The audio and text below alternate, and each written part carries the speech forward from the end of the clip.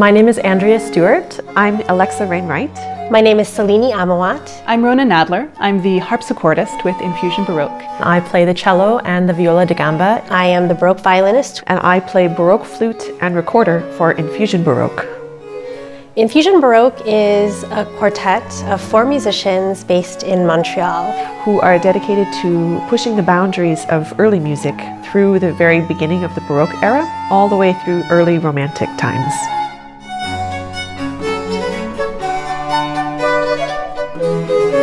A common goal in our music making is to explore the repertoire of several hundred years ago, but to always try to find another layer, another way to relate to the music. So sometimes that would be stories, sometimes that would be other artistic media, but some way to allow us in our modern time to relate to these lives of these people, which was totally different in some ways than our lives. We were in the middle of a tour outside of Canada. How do I say this politely? We ran into some ideas and ideology that were a few decades behind where Montreal was. And there were many people who were surprised that we were a quartet of women. And many people were marked that we were a quartet of only women.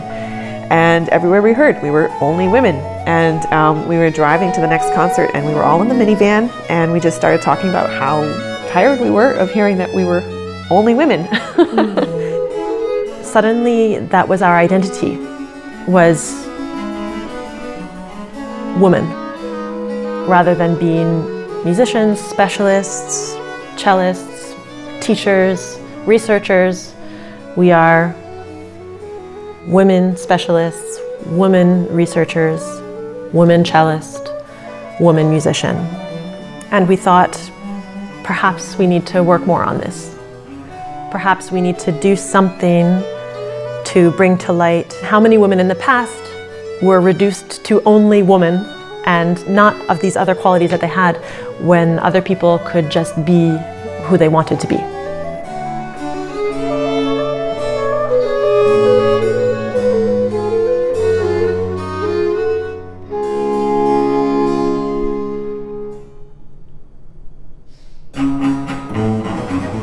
And so I remember that we decided to come up with the idea for a concert of a program of all music by women composers.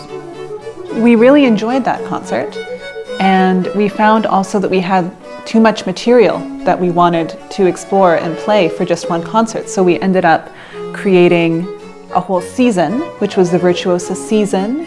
From that season of 3 concerts, we chose our favorite pieces and made an album. And we had too many favorite pieces, so we actually had to do a double album.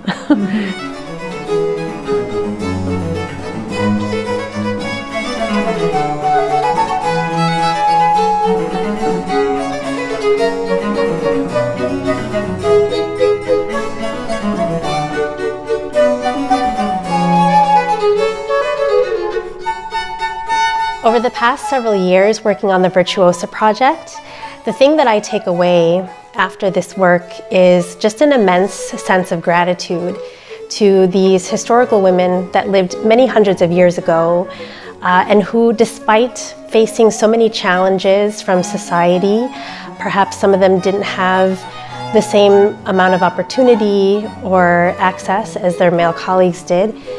Despite all of that, they were able to still pursue careers as performers, as composers, and they were successful and they were recognized for it.